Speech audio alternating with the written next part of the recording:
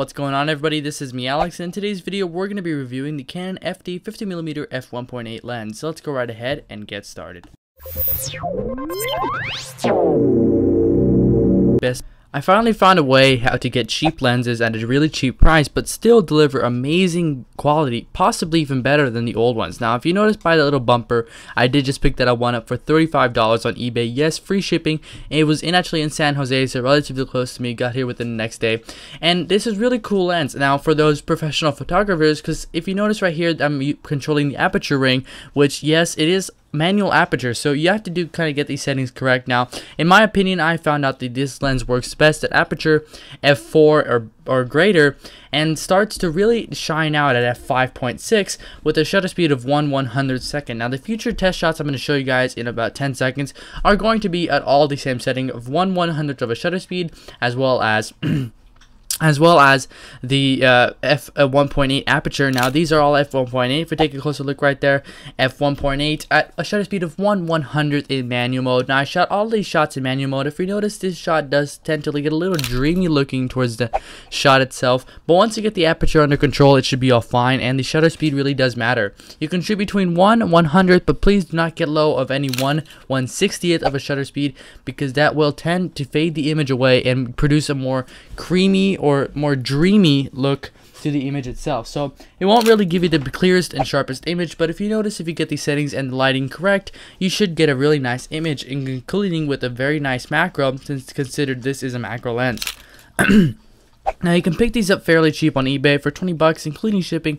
I would not recommend paying any more than $60 for one of these lenses, even though they are well hand built, and in Japan, where Canon originally existed from, this is a very fine lens. I did have this lens for about 2 weeks, and I've been using it since then. I really do like this lens. Doing some test shots, I shot this whole video using the Canon zoom lens 18 to 55mm lens. I bought this lens because my 5D Mark III, I was shooting with that one, but today I chose to shoot with my Canon T3. This is a voiceover. It's not the stock mic, but I do really like the images with its nice bokeh in the background. It does tend to produce circular bokeh, which is my favorite kind. If you notice right there, there's my new tripod. I just got that tripod today. I'm really excited. It's my first video with it. Now I did promise you guys that this was not going to be my last video, but since I decided to get my tripod and I looked up on my channel that I did not get this video out to you guys, which I wanted to get this video out for you guys, it turns out that I'm just decided to do it really quickly. I shot this all outside. If you notice on this image, this does start to produce some black vignetting around the edges, but that can be prevented with a lens hood that you can purchase optional, but they are quite expensive since they are the original Canon 52mm lens hood. You can just get those off of eBay for like $3-4 bucks from Hong Kong. They do take a while to get here, but it's definitely recommended if you want to reduce that black vignetting you see around the edges of the image, just like you get. And I just definitely recommend that you get one with the tulip lid, because that is made for reducing vignetting around the edges.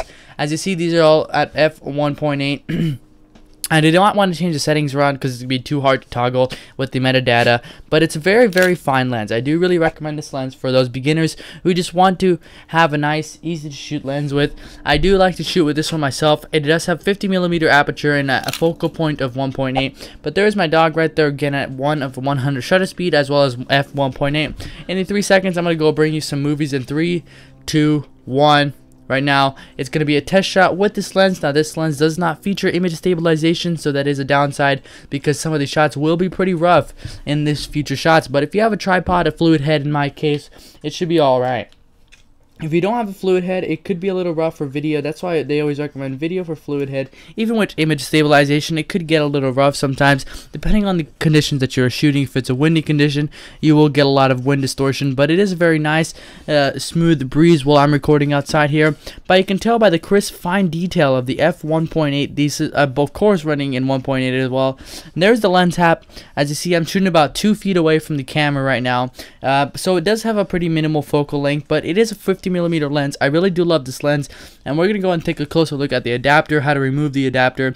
So as you notice right here, you do have to have an adapter to operate this lens. It's the EOS to, or the FD to EOS adapter, EOS. That is originated now in modern Canon cameras, but if you take a closer look, it's very easy to undo. All you do is just opposite slide the silver ring, and the adapter just falls. once the adapter comes right off, you're going to realize that it is mirrored. Now, if you own a Canon 5D Mark III, like me, you would want to purchase a mirrorless adapter, but since I am recording right now with my Canon T3, which is a Micro Four Thirds adapter, this is going to be a little different, and it will require a mirrored image, which will reduce the crop factor to more of like 100 millimeters instead of 50 millimeters. But if you have a mirrorless, which is the 5D Mark III, the 70D, not the 70D, but the 5D Mark III, 5D Mark II, you will require a mirrorless adapter and require more like about 60% or 60 millimeters.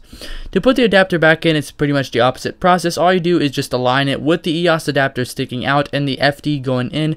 All you do is just swipe it on there, and then you're going to realize it's going to lock in place. Then you twist the silver ring to the back and you push the adapter forward. You should hear sort of a click, and then the adapters should go right in. If you notice, you can take the EOS Canon lens hood in the back and just put that on, the lens cap on the back, and it should fit perfectly. So that's my review of the Canon 50mm f1.8. There's a lot of cool images. I definitely recommend you check this out. You can find great deals today on eBay, Amazon, all those other websites. But that's it for today, guys. Until next time, which will be in approximately 3 weeks. If you guys enjoyed that review, please make sure to give it a thumbs up, subscribe to my channel, and stay tuned for the latest and greatest tech here on HDAlexFilms.